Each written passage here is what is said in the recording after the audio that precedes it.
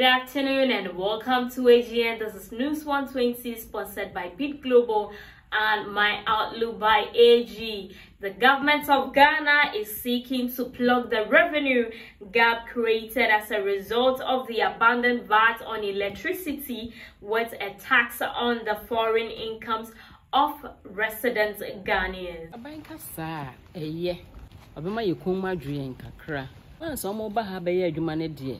So mutuye bi yekọ omo hono ma yetue bi ema wom na omo de aye omukuro na yefe saa so omo so ba omo so meso ye musa na ye nyina ye ntua utua ode na mso matua me de ye de asiesi country no se de be ya oba wani beje na watena mu de bia.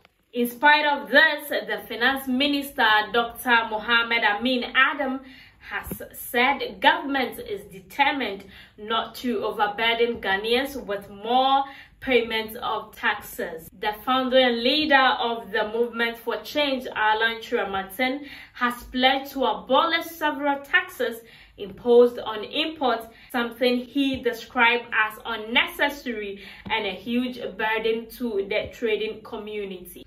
Some Ghanaian students studying in Serbia say they are facing significant hardship due to the delayed stipend from the scholarship secretariat. Ghana will participate in the final Olympic qualifiers in Thailand. This follows an approval by the Sport Ministry for the tournament scheduled for May 22 to June 2 this year. Thank you so much for watching. I'm Marisa Fiame in AGN News.